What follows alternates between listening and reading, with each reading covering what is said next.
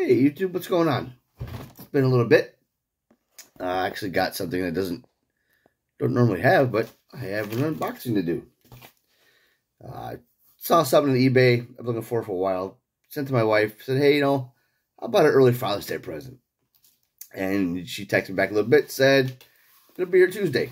I got it last week, but just haven't had a chance to do a video real quick and unbox this. But I already got it kind of started getting opening. There's a crap ton of tape on this thing, which I kind of appreciate, but this is a book I've wanted for a while. Never really wanted to pay the prices for it, but I don't see this book coming any cheaper anytime soon. So I figured, I might as well get it now before there's some kind of TV show or commercial or a freaking movie. So we all know how that goes. So packaged very well. It's a nice key issue that, like I said, I've been trying to put this run together for a while. Obviously needed this issue. I think I need, after this run, I think only 3 other issues to complete the series, but freaking tape, holy crap. So yeah, just one book today. Oh my god. Like I said, I appreciate the tape, but good lord. Tape to the cardboard, cardboard tape to the cardboard. Ay. This is a nice Mylar. I think it's not a high grade. Somewhere in the middle, I'd say. But looking at the prices that it was selling for, I think it was a pretty fair. It was I saw it there, a little peek. It was a make an offer or whatever. So I told her to make an offer a little bit less than what they're selling it for. This is 4.5 maybe. So it was in a grade that I'm very happy with. So that's fine. Some round corners. At least that's not the greatest. I don't know if there's a split in the cover, which they didn't tell me about. But I'll open them and check it out. But it's Forever People #1. Yep. So it looks like there's a split on the cover right there. If you can see that line there with the glare. I remember seeing that on the pictures. Let's all open up and look at it and look at it better than that. But yeah. What's it on here? Tanning around edges.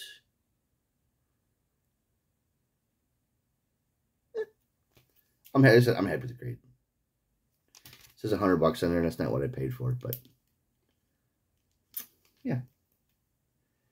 My LCS had this for years ago for $90, and I didn't want to pay the price, and I probably should have, but yeah, I don't see this book going any lower. As soon as he comes out and Darkseid comes out in the movie, this book's going to go way up. So for this grade, for this price, I'm very happy for it. Yeah. Nice hot day out. Nice day to wear a hockey jersey. It's that time of year again. Those of you remember last year, I participated in the 11-day power play, which is a charity hockey game that raises money every year for cancer research. This year, me and my son are playing also again this year. So I'm going to leave a link in below to my donation page. Last year, I think I just asked for $11. Everybody can afford. If you guys can afford books like this and afford books every week, you can afford $11 for cancer research. All proceeds go to cancer research. There's a Make-A-Wish Foundation. There's Camp Good Days for disabled children's camps. There's obviously Roswell Cancer Institution. There's one more charity I can't remember, but in the link below it'll all be on there. think every year they raised $1 million. It's great. This year we played June 27th. It's the way they do it is they break it up into 3-hour shifts. So we actually play from 9 p.m. till midnight on June 27th. When this first started, there was 11 guys that played. They played all 11 days. There was 40 guys, 11 days. They played rotations, and they lived at the rink. They slept at the rink. They ate at the rink. They showered. They did everything at the rink. But this year, last few years, they've opened it up into it's called community shifts. Last year, our game last year, we played.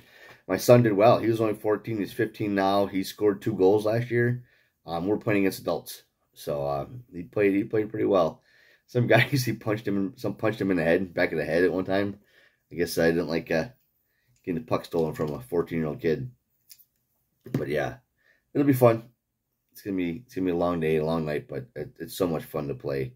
And when you think about who you're playing for, like last year, I play in honor and in memory of my mother who passed away of cancer 15 years ago, and my son will play in honor of both my in-laws who are cancer survivors.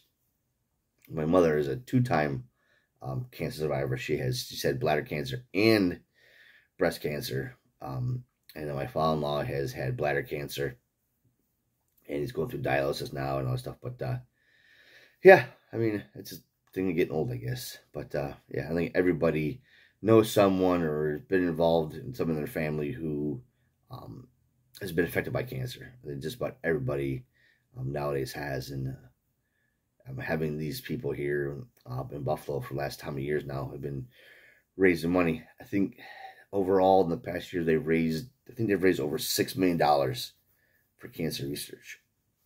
So yeah, so definitely my target goal this year is $500. Last year it was like $250, or I think maybe last year was like $500. I think I raised just over $500, close to $600, I think it was. So this year I'm shooting for $500 again. So yeah, any little bit helps. Like I said, I'm just asking for $11. I mean, a lot of people can afford $11. But check the link below if you want to subscribe or if you want to donate. I'd really appreciate it.